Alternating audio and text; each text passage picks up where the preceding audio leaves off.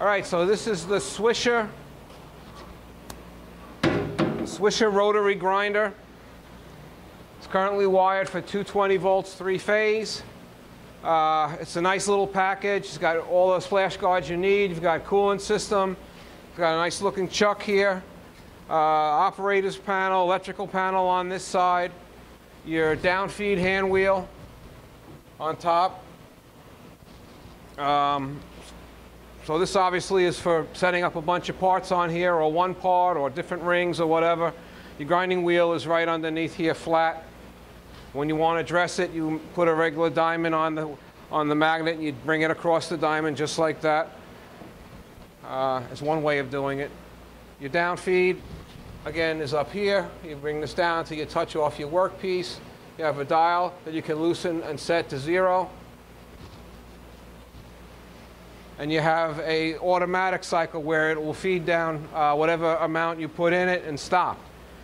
So right now we'll just start the table. And you have a potentiometer here to slow down the magnet and do whatever you want with it. The outside of the magnet, you got a ring that when you loosen up these nuts, you can tap that ring up to have a railing, that ring around the chuck. Starting in the grinding wheel. Now we got the grinding wheel on. So you've got a jog where we can come down. If I have it in power.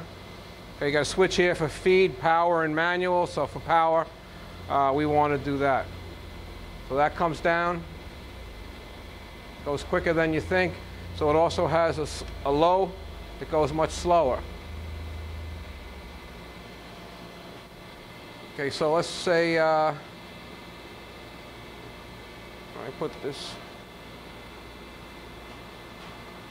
put this at 0.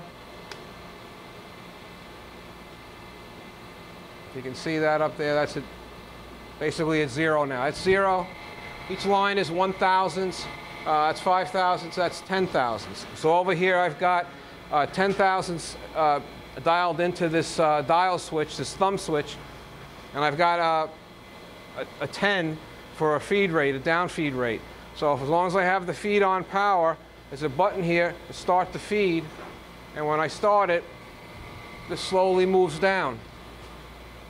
Now the speed that moves is set by the PLC. This has a step motor. This is step motor control. It's going to go to the point that I've got programmed in there.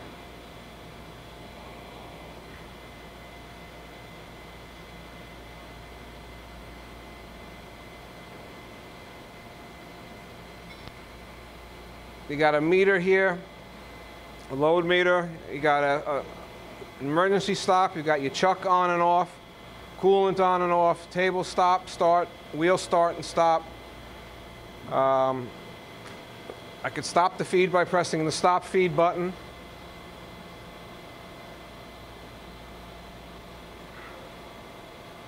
Now we're coming down to 10.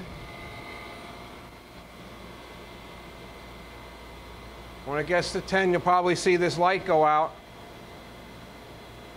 There it goes. So they got a switch here called inspect and return. So if you put it on inspect, it backs up 5 thousandths.